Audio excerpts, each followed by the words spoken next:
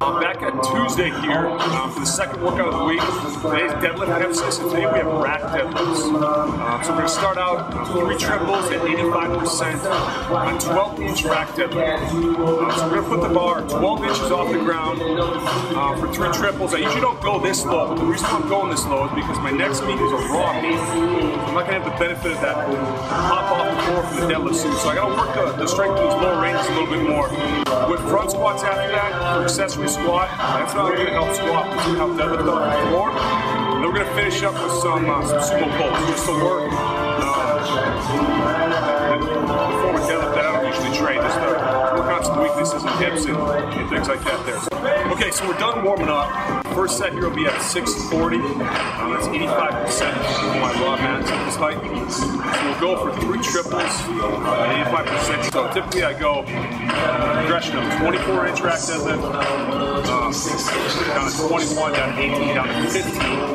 As you get closer to a meet, here I'm just working 15 and 12-inch for this meet, just working those lower rack heights. And then we'll explain the accessory stuff after this.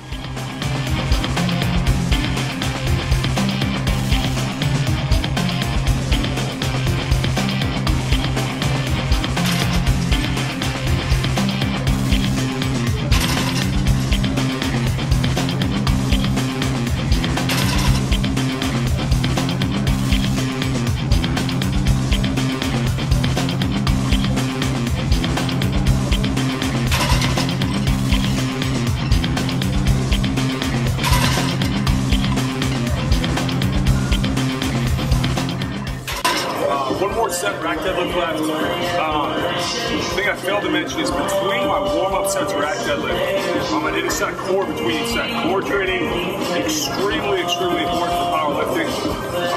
All 3 lifts really, including the bench press. So I did 5 sets of ground-based core. I did cable lift and chop on each side for those. So hit this last set, and then we'll go into accessory squat.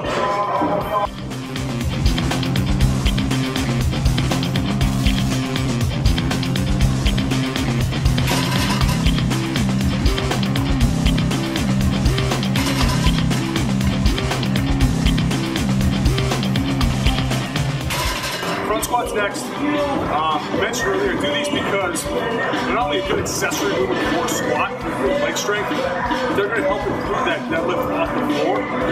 It does start with a push, so a little bit more emphasis on the quad at the beginning of the deadlift. And also just because I want to build more capacity for the meet. You're never at 100% in a powerlifting meet, with the exception of before your first attempt. And after that, with each attempt, it empties a little bit more your tank. So I want to build that work capacity by doing multiple big core movements in the same workout. So I start with rack deadlift, go to front squat, then go to sumo deadlift, just to build that work capacity to be in shape for a meet. So I can be as close to 100% as possible when I get to that 3rd deadlift, that 9th lift for the meet. So I'll hit this first set of front squat.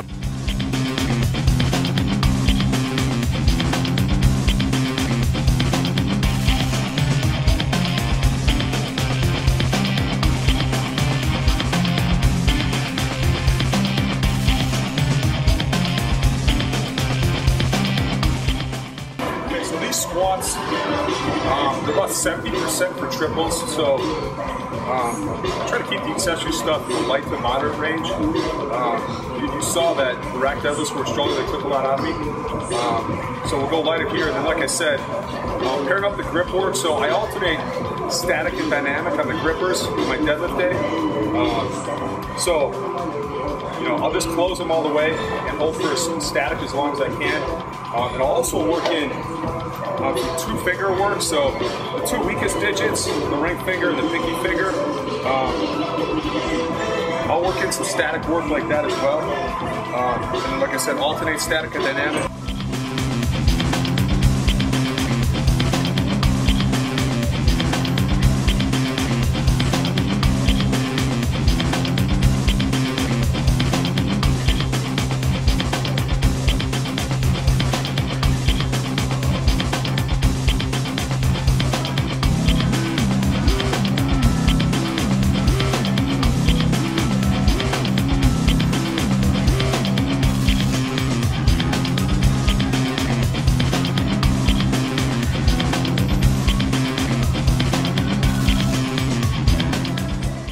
Okay, so we're on to the last lift of the day. It's going to be deadlifting session, sumo deadlifts.